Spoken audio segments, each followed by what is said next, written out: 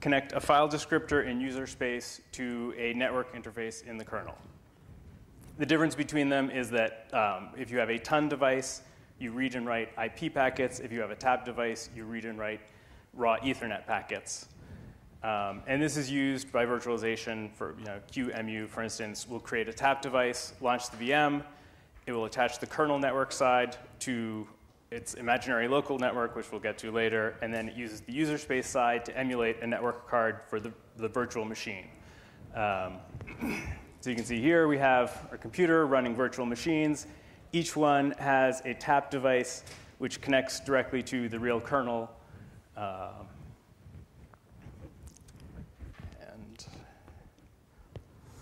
with containers, we tend to use veth pairs. So veth is a virtual Ethernet interface.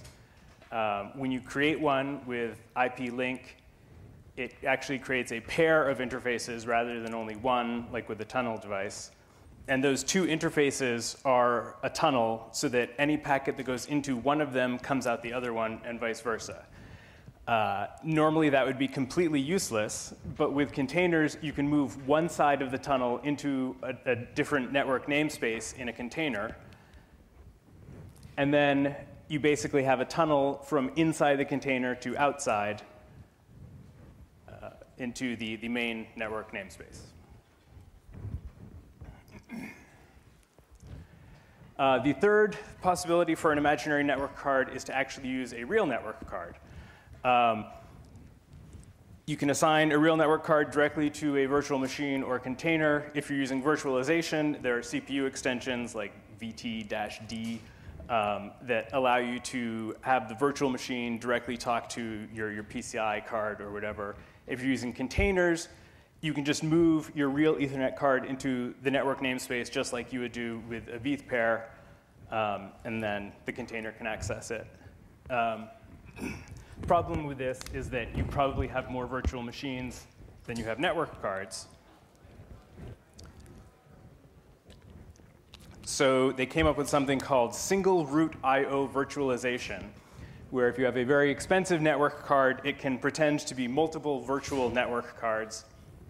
And then you can assign, usually it's either 16 or 64. So you can then assign one of the virtual network cards to each virtual machine or container. Mostly virtual machines. People aren't really using this with containers yet, or much.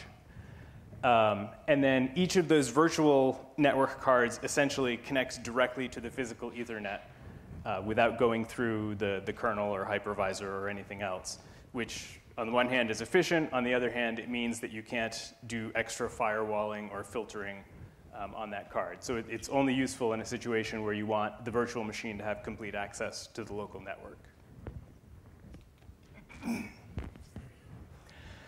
OK, so we have an imaginary computer with an imaginary network card.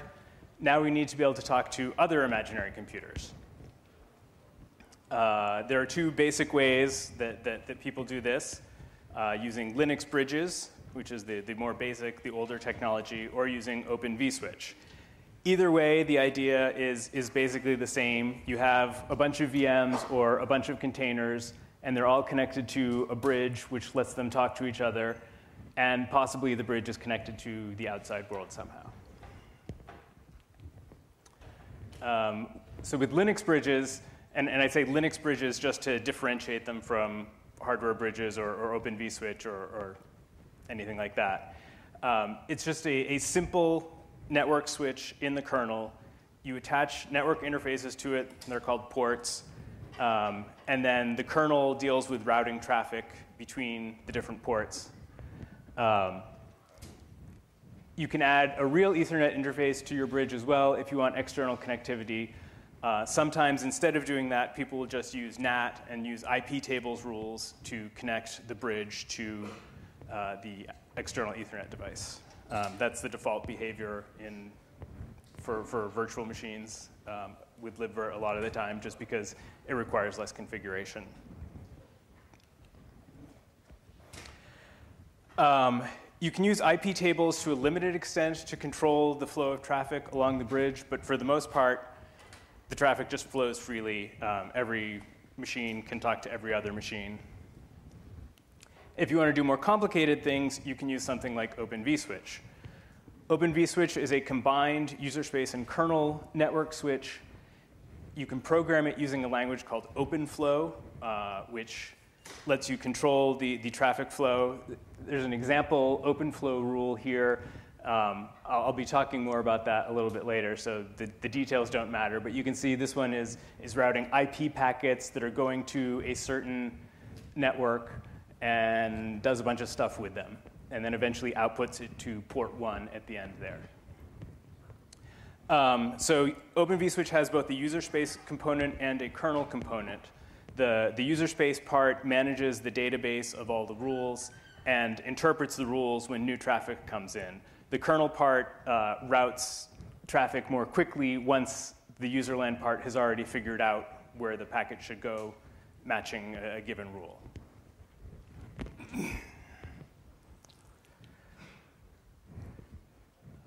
OK, so we have an imaginary network on the local machine. We want to connect to other machines so that you can have a whole cluster of computers running virtual machines or containers and have them all talking to each other.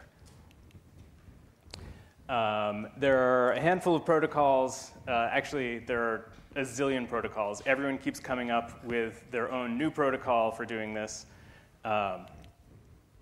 One of the most popular right now is VXLAN, the Virtual Extensible LAN. It allows you to take arbitrary Ethernet packets, it wraps them up in a UDP packet, and then you can just send them to any other computer.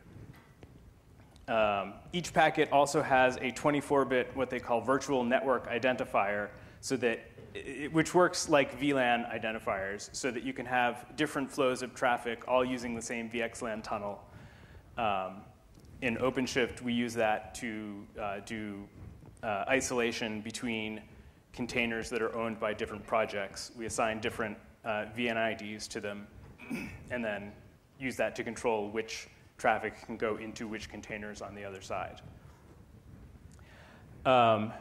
So one problem with doing this is that because you have an inner packet and an outer packet, you need two different checksums, or two different sets of checksums on it, both the inner Ethernet and IP packet and the outer Ethernet and IP packet. And so hardware cards that do checksum offloading initially could not deal with that. They could do one set of checksums, but not the other one. And so you ended up losing a lot of performance on your network. Newer Ethernet cards now have special handling for VXLAN to get that back.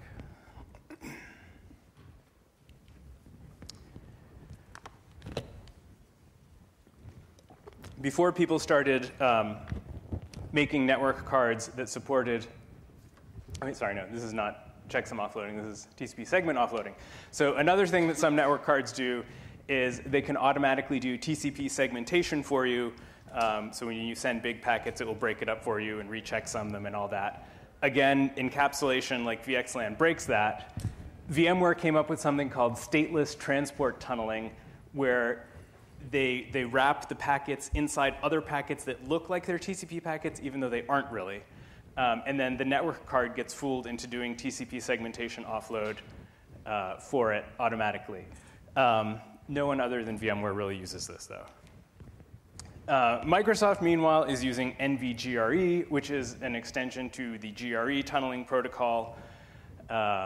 Again, it has a 24-bit identifier. Everyone seems to have pretty much settled on 24-bit identifiers. It's used by Microsoft. Of course, we all know what happens when you have multiple competing standards. So now there's a standard called Geneve, Generic Network Virtualization, which is mostly the same as VXLAN, except they've now added variable length extensible headers. Everyone seems convinced that we're going to need these at some point. I haven't actually seen any examples of what it will be used for, but everyone agrees we want to have extensions. It's designed so that the routers don't need to understand the extensions and can still pass on the packets, and you can still have hardware that will deal with the checksum offloading without understanding all of the extensions. And there is hardware that does that already, even though no one is really using it yet. but everyone is sure that we're going to be using it at some point.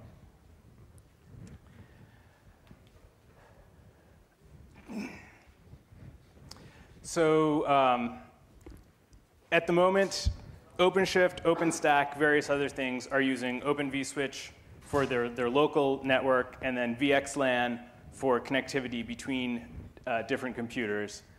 Everyone is doing it slightly differently with their own set of rules. So the vSwitch people are now working on something called OVN, Open Virtual Network, which will provide a generic implementation of this that hopefully everyone can use. It's going to use Geneve. I'm not sure exactly how close to done it is. And then there are all these other projects. Weave and Flannel were both created for use with Kubernetes, which is Google's container orchestration system, which OpenShift is built on top of. Calico and Contrail are other projects. Neutron is OpenStack's networking layer. It has its own architecture, but then has plugins within that, so you can have an vSwitch plugin, or a Calico plugin, or a Contrail plugin. Eventually, they decided that there were too many plugins, so they came up with the modular that should be modular, not module. Modular Layer 2 plugin, which sort of encapsulates the ideas that were common to all of their plugins, and then it has plugins inside it. So it's a plugin that has plugins. But it's currently the recommended networking plugin for OpenStack. So OpenShift, as I said, is an orchestration framework for containers.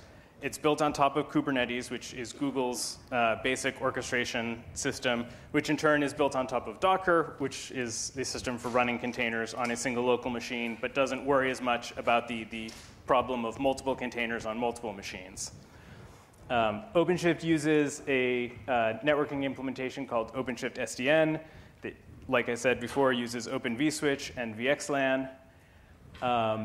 Initially, the OpenShift SDN implementation allowed all containers to talk to all other containers.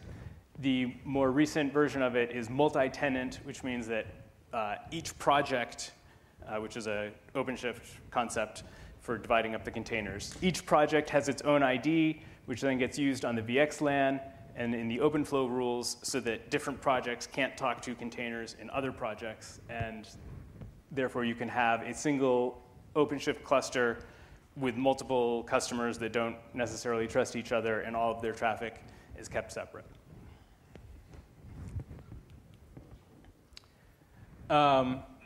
So it uses vSwitch, which uses OpenFlow rules, and this is sort of an example of some of the kinds of rules that it uses. So, okay, that's not really that visible. Traffic coming out of a container here, you see we match in port, which identifies which port or which interface the traffic is coming in from. We check that it has the right source address to make sure that people aren't spoofing and are using the IP address that we expect them to. This load instruction here sets a register to this value, which is the tenant ID or network ID for this particular container. And then go-to table tells it to go to a different table within the OpenFlow rules, where more rules get processed. Later on, we have this rule which directs traffic to another node. So it's saying if you have IP traffic which is destined for any of these IP addresses in this network range, then, and again, so there's this rule that moves the network ID into the tunnel ID field, sets the tunnel destination to the IP address of the other host where this virtual network is hosted, and then outputs it on port 1, which happens to be the VXLAN port. And then as traffic arrives coming in port 1, we go to another table where we verify that it has the right destination, load the tunnel ID into register 0, go to a different table. Eventually, we get to the table where we match on the container IP address and match that the tunnel ID is what we expect it to. And if it does, then we output it on the right port. And it goes to the container.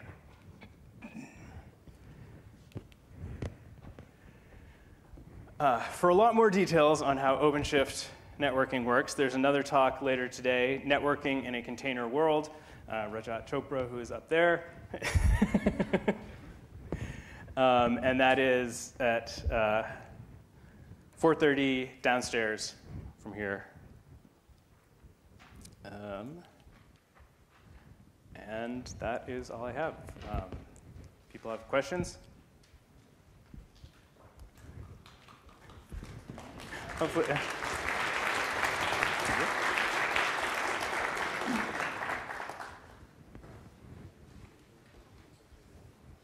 Yes. You don't count. You're my boss. Is there a drive to make the syntax simpler? Because that was way too complicated for any non-expert. So he's asking, is there a drive to make the syntax simpler because this is way too complicated? You can use simple syntax if you want to do simple things, I guess. It makes sense once you learn it all. It's pretty simple. There are different criteria that you can match on here. We're matching IP packets. This is the source, network source. So no, OpenFlow is a standard. It's not only used by OpenVSwitch, it's also actually used by some hardware routers. And it's actually being extended with more syntax and more different possibilities. So, yep. Have you done any work with external OpenFlow controllers, controlling the container networking? So the question is, have we done any work with external OpenFlow routers, repeaters, talking to the containers? No. So Calico uses GMP or BGP, thank you, to control routing tables on routers. But yeah, I mean, if we were going to use OpenFlow to talk to external repeaters, then that would limit what sort of hardware people could use OpenShift with. And so we're not worrying about that. We're just assuming IP connectivity between the different hosts holding the containers. So you're using things like table 5, output 1, and that kind of stuff. Is there any way to parameterize those things or use it in a way that you have to design your whole solution, write those tables with So he's saying, is there a way to not have all of these hard-coded magic numbers like import 5 and output 1 and table 5 and all of that? The answer is no. Although I've been thinking about at least making it so internally, when we're referring to all the rules inside OpenShift, to have something that lets you substitute in variable names or something, and then it will just translate those to the raw numbers before passing it to OVS OF control. Mm-hmm.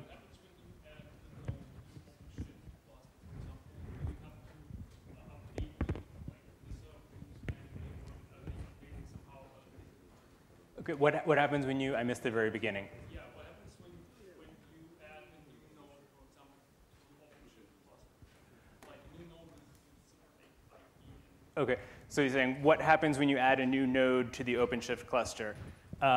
Each node listens for notifications from the OpenShift master, and when it sees that a new node has been added, it will add new rules like this one.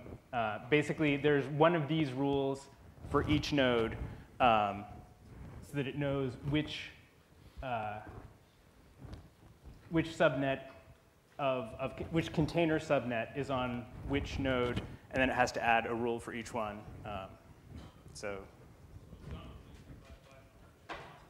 Sorry? It's done all the rule updates are done automatically by OpenShift master. The master tells the nodes when a new node has been created, and then each node adds a rule to its own local OpenVSwitch database. I'm supposed to be throwing scarves at people. But they don't really throw very well, so let me try tying it in a knot. We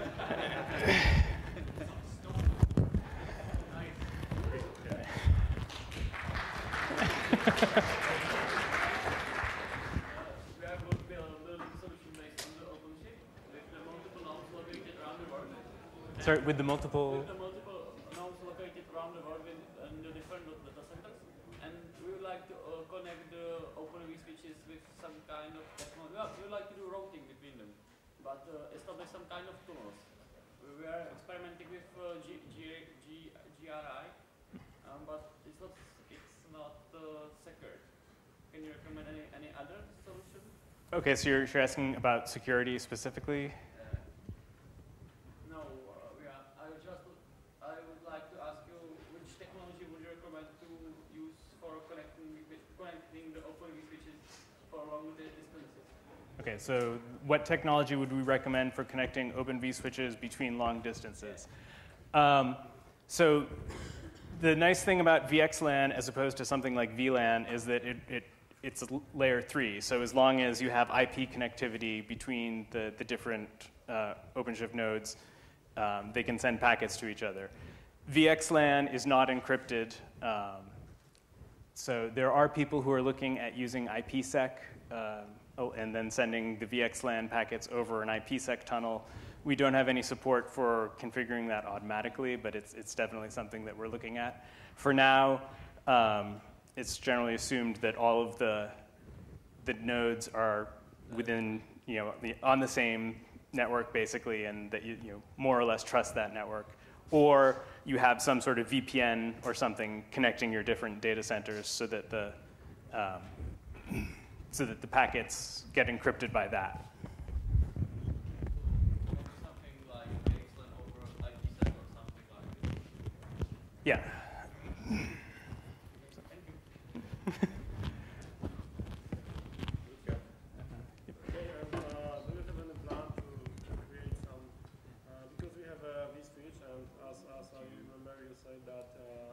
The problem is that you still need to have a properly configured IP networking, yes?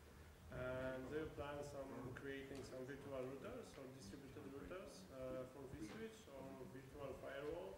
Because it's the tendency, for example, Cisco company create some virtual network that also optimize and accelerate the traffic between separate container or virtual machine on different hosts, and you can easily manage.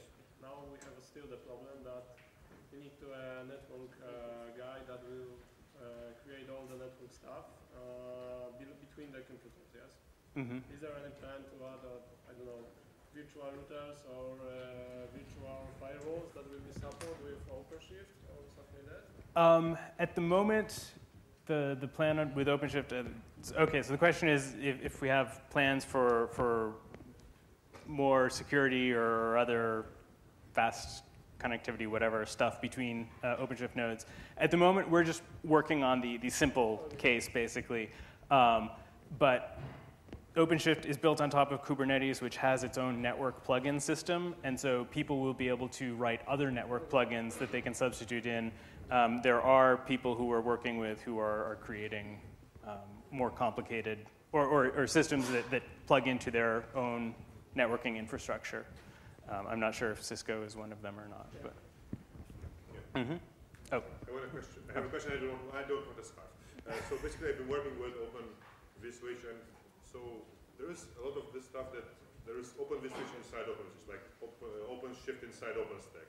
So with each of those, the MTU drops and drops and drops. Yes. Is there any mechanism or something in the works to automatically detect? Because I had really problems with MTU when it sets the MTU to something that's higher than the MTU on the lower layer, and it drops big packets. So the question is about using OpenShift inside OpenStack and problems with MTU and stuff like that. So one way that people are deploying OpenShift is on OpenStack-based clouds. So you have your OpenStack with its Open vSwitch and tunnels, and then OpenShift running on the virtual machines with its tunnels, and so its tunnels are going through OpenStack's tunnels, and you lose a little bit of MTU at each step, not to mention that it's horribly inefficient. we have a Trello card open about creating a network plugin where essentially OpenShift would be aware of OpenStack's networking so that you could avoid having the double tunneling. But yeah, it's not something that we're actively working on at the moment, but it's something that we know should be addressed. Okay, great, thanks. Last year, you guys showed like a visualization tool that depicted the connections. Does that work with all these layers? And So that's plotnet CFG. The question is, so we have this tool, plotnet CFG, that graphs complicated networking configurations with bridges and tunnels and all of that stuff. Rashid, it doesn't actually look at OpenFlow rules, right? It doesn't look at flow, but it looks at all the major. Right. So it can plot the sort of. So it can plot like at this level where it can say, yeah, you have these containers and they're connected to this bridge, and the bridge is connected to the Ethernet and all of that. It doesn't recognize the flow rules, so it wouldn't be able to say, well, the WordPress container can talk to the Rails container, but not the Apache container, because it doesn't know anything about the. But the plan actually is to add these supports in the future. Well, there you go. The author of plotnet CFG says that there's a plan to add that in the future, although, I mean, that would require parsing arbitrary rules, and I guess I could just know OpenShift's rules specifically. We have a Trello card. Or maybe when everybody moves to OVN, that will solve that problem.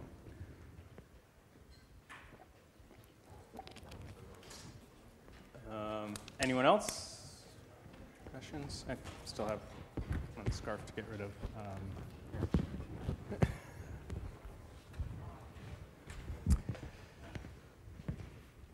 Okay. Oh, do we support IPv6? Do we support IPv6? No, at the moment, Docker supports IPv6, but Kubernetes does not. And the issue is if we wanted to support just IPv6, it would probably be pretty easy, but supporting IPv6 most likely means supporting dual stack, and so you need to add a second IP address field to all these different data structures. So again, we have a Trello card. Trello is the system that we use for tracking all of our work on OpenShift. So, yep. How do you integrate with DNS? Because when you have multiple containers, I assume that you are not addressing them only by IP address, right? So Docker and Kubernetes both have their own solutions for this, involving what they call services. And so in OpenShift, in particular, there's a SkyDNS pod that knows about all of the services, and so you can look up the services by name, and it will resolve to the right IP addresses. Oh, sorry, and I should have repeated. The question was, how do we deal with DNS? Because obviously these containers can't all be referring to each other by IP address.